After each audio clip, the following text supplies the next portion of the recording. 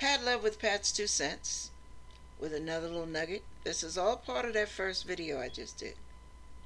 Remember, we dealt with the polishing through the chipping, the polishing with the buffer, the paint job, the diamond, and I'm getting old, I forgot what the other one was. But anyway, there are so many ways to perfect something that is imperfect. And unfortunately, it all hurts. That's the sad part. It all hurts. So just to let you know, when God says he's taking you through the fiery furnace, don't take it as a form of punishment. And then his word also says, basically, that God corrects his own. When he corrects you, don't despise the chastening of the Lord. Because if you were not his sons and daughters, he would not chasten you. But he's doing it for your good. Not for his good, not because he's got a bad attitude, not because he woke up on the wrong side of the bed like our parents have done. But everything he allows in our lives is for our benefit, one way or the other. Whether the benefit is tangible or developmental.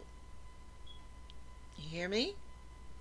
Now, all I say to you is don't be discouraged when it seems like people come against you and they don't like you and they look at you funny and they disrespect you and they put you on the back burner all the time. And they don't have much regard for you. They don't even consider you. Yeah. Well, guess what? You probably prayed a prayer like I did. Lord, bless me with the ability to love the way you love. Ooh, that is a dangerous prayer. Because you know what that means? God's going to answer that prayer. With knife wounds, stab wounds, bullet wounds, bruises, knocks, bumps, cuts, fractures. Oh, when life gets through knocking and beating you around, and you cooperate with God every step of the way, handling it his way, you will learn a new level of love that you never would have learned otherwise. Because you learn to love through hateful people. I know it sounds weird, but God works in paradoxes. And yes, that process gets on my nerves too, but it works.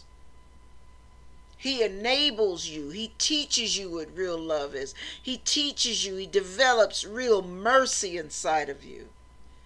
Deeper levels of understanding where you don't see the nastiness of their demeanor, their personality, their words, their actions. You start seeing their innermost needs. And you start realizing there's something else going on. And it's not about me. They're damaged. And that is how they deal with it. God will teach you, he'll give you a new level of compassion. And you will find yourself giving people so much more of the benefit of the doubt.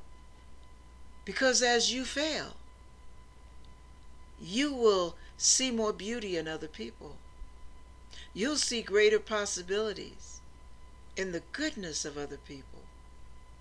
You'll see higher potential as your potential seems to diminish. I mean, God works in paradoxes, because the more humble you become, the less judgmental you are. He enables us to grow. He helps us. But it is a painful undertaking at times. I'm going to stop here because I can go on and on with all these different ways God deals with us. But I just want you to please be encouraged. If it looks like everything is going south on you, if it looks like all your relationships are a bust, look back and ask God, Lord, did I ask you to help me to love one time or give me a spirit of mercy? Oh, yeah, get ready, baby. Open up your umbrella because it's getting ready to rain. And it's not going to rain little pretty raindrops. Yeah, it's going to rock. It's going to drop meteorites and boulders and rocks and cannonballs. And all through the barrage of life and the attacks that come with it and your emotional pain, you will see the spiritual gain. And you won't trade that for anything. God bless you.